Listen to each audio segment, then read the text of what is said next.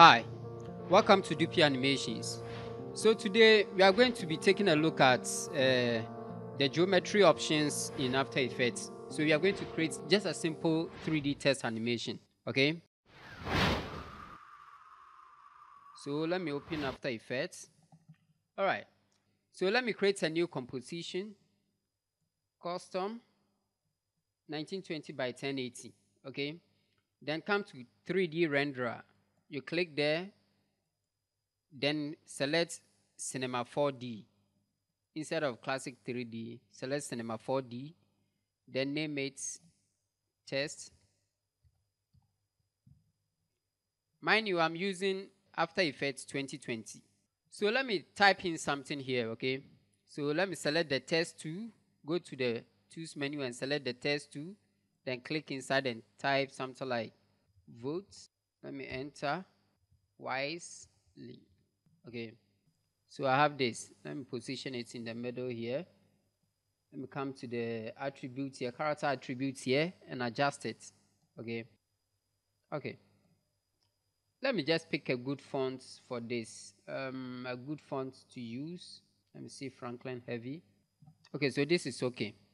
All right. So let me scale it up. All right. Let me select the top one, then scale that one alone. Increase the size. So this is okay. So I'm going to use this text for the animation, okay? So now that you have your text in your workspace, make it 3D. So let's come here. Let me click on the toggle switches here, then make it 3D here. After that, click on the cascading arrow, then select here, geometry options. You see here?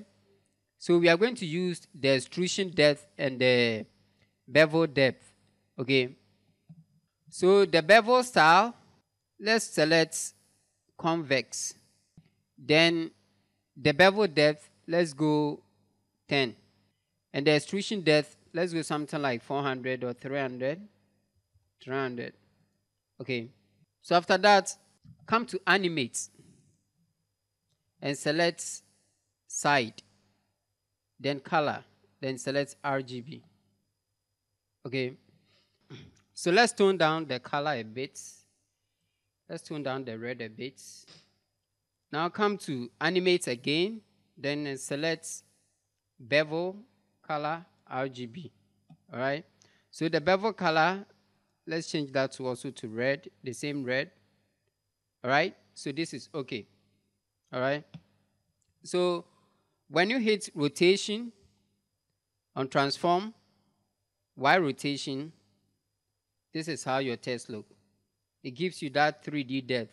And if you are to apply light on it, you will see what I'm talking about. All right, so let's leave it like this for now. Now let's create another composition, 1920 by 1080. Let's name it BG as background or background. Okay. All right. So we are creating a background for it here. All right. So let's insert in a new solid layer. Let me just use white. Then come to effects and presets and apply wave effect. Wave. So here's it. Wave world. Okay. After applying the wave world, come to the effect control on the wave world and change from wireframe to height map. Okay. So you have something like this. You see that? So you have this. All right, so let's leave it like this and insert in another solid layer. Let's insert in new solid layer. Give it this one a gray color. Okay, this is okay. A gray color is okay.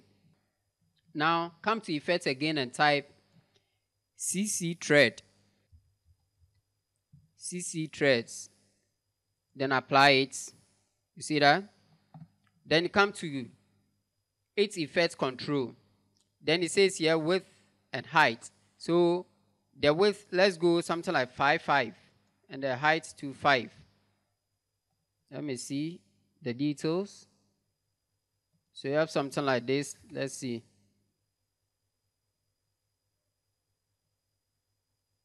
Okay, let's leave it at 1010 for now. Okay, I just want to see the cloth details in it. All right, so this is okay. All right, so from here, let's insert in another solid layer, new solid layer. And this one, let's go for a red color, dark red. Okay, somewhere here is okay. Then click OK. All right, so from here, click on the toggle switches and come to the blend mode. It says here normal on the red solid layer. Then change from normal to something like overlay. So you have something like this. So this will be our background. Okay. All right, so now let's come to the test. Let's do just a simple animation here. Okay. So hit P on position. Then let me bring the test towards us a bit. Okay. Then set a key on position. Then move the timeline backwards. Then zoom in towards us till the text disappears. Okay. So it disappears. Then select the two keys. Then easy ease them. Okay. So it will come in, the land there slowly, then it will move in away gradually. See that? So let's see what we have. See, it comes in, then it's going slowly. Okay, so you can decide to set a bit of rotation within here. Okay, so from here, you set a Y rotation key here. Then something like the 6 seconds, you give it a bit of rotation here. See that? Okay. So let me select the two keys, then easy ease them. After that, right click on the text, then select pre-compose. Okay, then move all attributes, then click OK.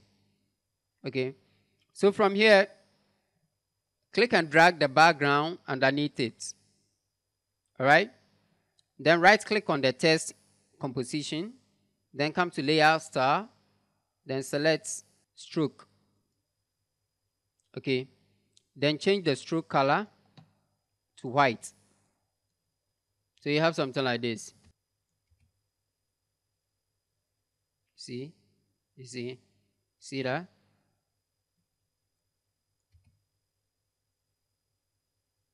See?